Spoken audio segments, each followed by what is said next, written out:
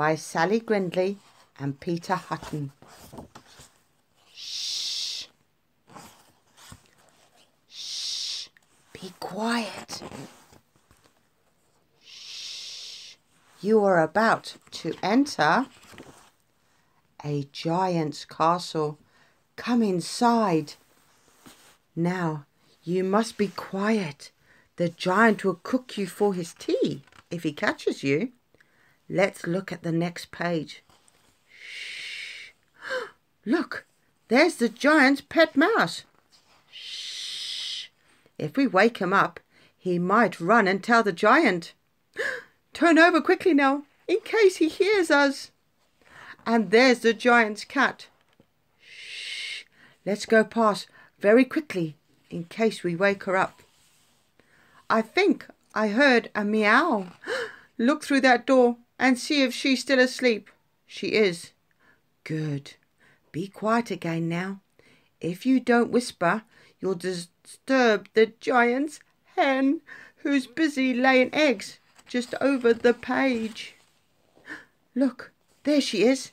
Shh. If we disturb her, she'll stop laying eggs and run and tell the giant. Turn over quickly now, in case she hears us. Do you think we disturbed her? Peep through the peephole and see if she's still there. She is. Good. Be quiet again now. If you don't talk in whispers, you'll bother the giant's wife, who's busy cooking his dinner on the next page. Look, there she is. Shh. If she sees us here, she'll stop cooking the dinner and run and tell the giant. Turn over quickly now, in case she hears us. Do you think she saw us? Look through the door and see if she's still cooking dinner. She is. Good. Be quiet again now. If you don't whisper, you'll wake the enormous giant who's snoring on the very next page. There he is. Isn't he ugly?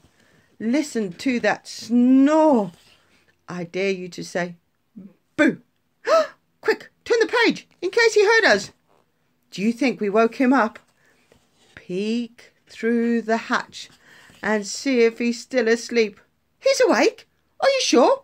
Quick, turn the page before he comes after us. Quick, he's coming. Shut the book.